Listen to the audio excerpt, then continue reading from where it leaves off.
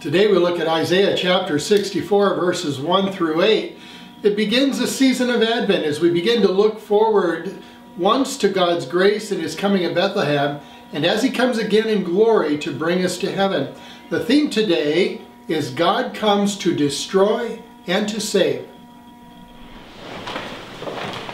Grace, mercy, and peace be yours today from God our Father and from our Lord and Savior Jesus Christ. Amen.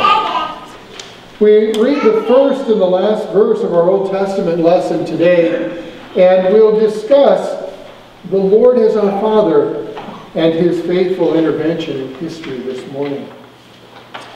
You, O Lord, are our Father. Our Redeemer from of old is your name. Yet, O Lord, you are our Father. We are the clay. You are the potter. We are all the work of your hand. So far the text today. Isaiah is probably the prophet in whose prophecy exists the greatest amount of gospel. He looks eagerly forward to the servant of the Lord who comes in his first advent and who will come again to judge the nations. We look at Advent itself as we begin the season once again. We look at two Advents, don't we, as we think of this. Our focus is not at Advent on the birth of Christ. That's Christmas. But we do look back. We look back to see all the glorious promises of God and all the remarkable things that God has done throughout human history. Because they inform us about what God is doing today in our lives through the Word and the Sacrament, as He once came in grace at Bethlehem, and as one day He will return in judgment to judge the living and the dead, as we confessed in our creed, and take us all, His faithful people, home to be with Him. So, in between, He comes to us faithfully every day. Every day, He makes His home in our hearts. And He does that by His Word and the sacraments. We call those the means of grace. For He enters in through the water of holy baptism. And in Christian baptism, we become His own, forgiven children of God. And He keeps us, by the Word, walking in that baptism, safe in His care. And as we grow and mature and understand the Lord more and more deeply, we come to the Lord at a certain point in life, here before His altar, where He sets before us His rehearsal dinner. And we receive in the bread and wine provided the very body and blood of Christ, because it forgives our sins. It strengthens our faith. And it keeps us secure unto life everlasting. We live in a world that doesn't really understand those concepts anymore.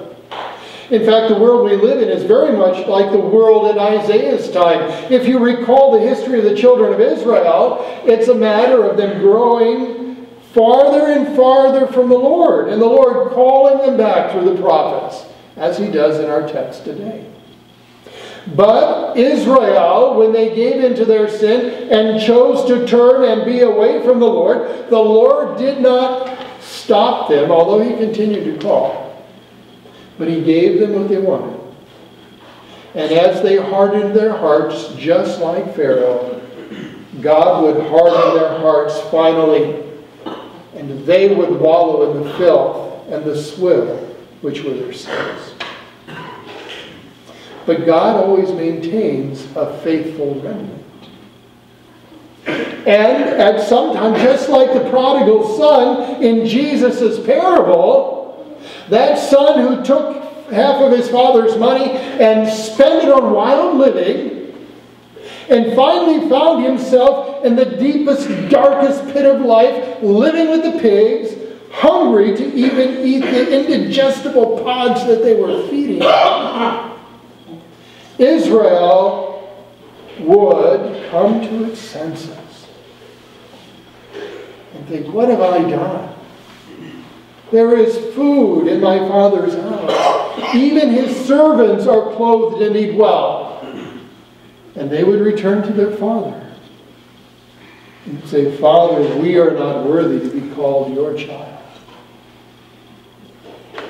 And in repentance, they would call upon him once again. And the pattern would repeat and repeat and repeat. You can see it plainly if you just simply read the book of Judges. In Isaiah's day, people were wandering far from the Lord. That doesn't mean it wasn't a prosperous society. Everybody was eating well. Everybody was living well. They all had their little gadgets and niceties that made life at home wonderful. They were happy with their families and their children and their businesses and their education and all of the wonderful things that Israelite society provided at the time. They seemed to have it all. But they lacked one thing. They were spiritually bankrupt. Their love, their greed for more, for greater, for better, had led them far from the Lord, and the Lord had finally abandoned them and turned them over to the desires of their heart, and had eventually had to harden their heart once again and let them sink to the lowest, deepest part of the pit of their life. And here in Isaiah's prayer, he turns to the Lord and he prays to the Father. He prays to the Father as a kind and loving caregiver, like the father in the prodigal, who yearned daily looking for his son, hoping and praying that he would appear. And when he appeared upon the horizon, dropped everything and ran out to greet him. God, our Heavenly Father, does the very same thing with Israel. He wants them to return. Isaiah prays throughout his prayer today a variety of different things. He starts out by saying, Why, O Lord, do you make us wander from your ways and harden our hearts so we do not revere you? Return for the sake of your servants, the tribes that are your inheritance. And then people of that day, like people of today, wanted everything real, very real. And Isaiah is very real in his prayer and his prophecy to them about where they are in their lives of sin. He calls them dried twigs set afire. He calls them to account that God's judgment is coming. He prays that God will quake the mountains and come down that they might tremble before him. He reviews the ancient ways. He remembers the times of Israel's wandering and how God in ancient times acted in history, intervening to save them. He says in verse 4, Since ancient times no one has heard, no ear has perceived, no eye has seen any God besides you, who acts on behalf of those who wait for him. His heart turns again to God. And he acknowledges the sinfulness of the people. All of us have become like one who's unclean, and our righteous acts like filthy rags. We're all shriveled up like a dry leaf, and like the wind, our sins sweep us away.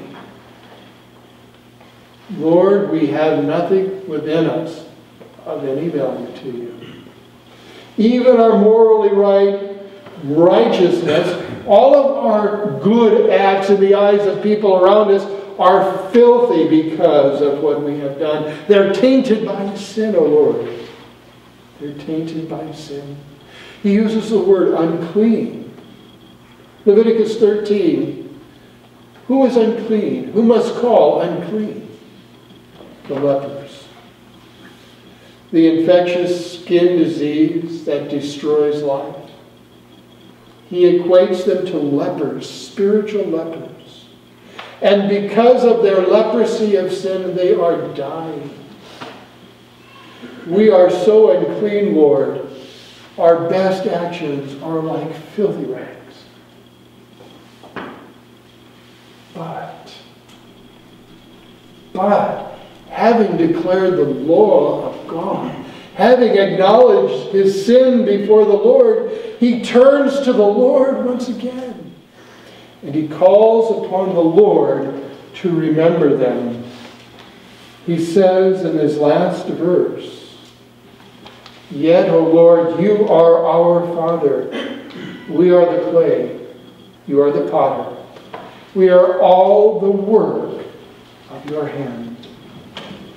He is their Father, not just their Creator. And we remember when God knelt in the mud and formed Adam from the dirt of the ground and breathed into his nostrils the very breath of life. And Adam became a living being. For God is Adam's Creator. But more than simply his Creator, Isaiah calls us to remember that God also has established a loving relationship with us. That in every way he is our Father. No matter what may overtake us in life, no matter how deeply we may be embroiled or ensnared in our sins, no matter how far we like sheep have wandered from his good and gracious care, he continues to love you. He continues to love you through it all. And though we wouldn't want to continue to sin against his grace, for judgment is coming, we can go back to him and say, "Father, I'm sorry. I have sinned against you and heaven." And in his loving relationship, in his faithfulness for us, he will again intervene in our history. He will intervene in your life to forgive your sins, to restore you to that loving and right relationship with him.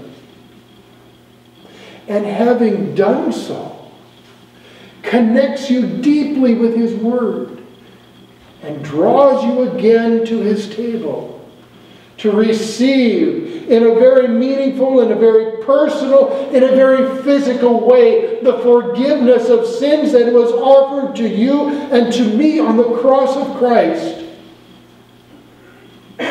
whose hands were pierced for us and opened wide, that we might be embraced by him. Isaiah calls upon the Lord to remember. Advent is a time of remembrance, a time of remembering our past sins, a time of repentance, a time of preparation. And God gives us the tools with which to prepare. And the answer is always word and sacrament. No matter how far you may stray from the word, he uses that word to call you back. No matter how far you may stray from his love and your heart become hardened by his sin, his word will crack through that sin and give you the healing balm that you need and restore you. He does it all as he comes to you each and every day through his word and sacrament.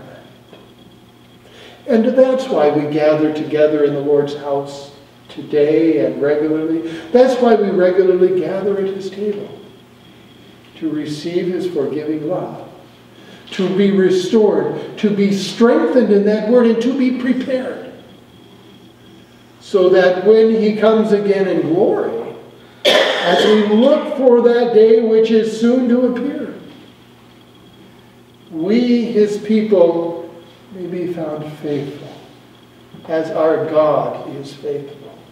That we, his children, may be ready for him to return. and that we may be gathered into that glorious messianic banquet, which the table has already been set, and your place card is there. Our liturgy today rehearses that wonderful purpose of Advent. It doesn't give in to the secular, the superficial, the greed of this world at this time, but it reminds us and rehearses again each and every Sunday for us His coming, His dying, His rising again, and the promise of His return. This Advent, as we open our hearts again to His Word and prepare to receive Him as He comes at Christmas so long ago and again in our lives, let us gather in the Lord's house. Let us gather around His Word in our homes. Let us light our Advent wreaths on our tables and honor Him as He comes. For as He will come one day soon at Christmas, as once He did so long ago, soon He will, one day soon, come again in glory to intervene in our history so lovingly and so faithfully, and to take His loving children home to be with Him forever. In Jesus' name, amen. Please stand for a blessing. And now may the peace of God, which surpasses all human understanding, keep your hearts and minds through faith in your Lord and Savior, Jesus Christ. Amen. If you'd like to hear more on this topic or any other, please contact us or join us Sunday mornings for worship at 9 o'clock, Bible class at 10:30.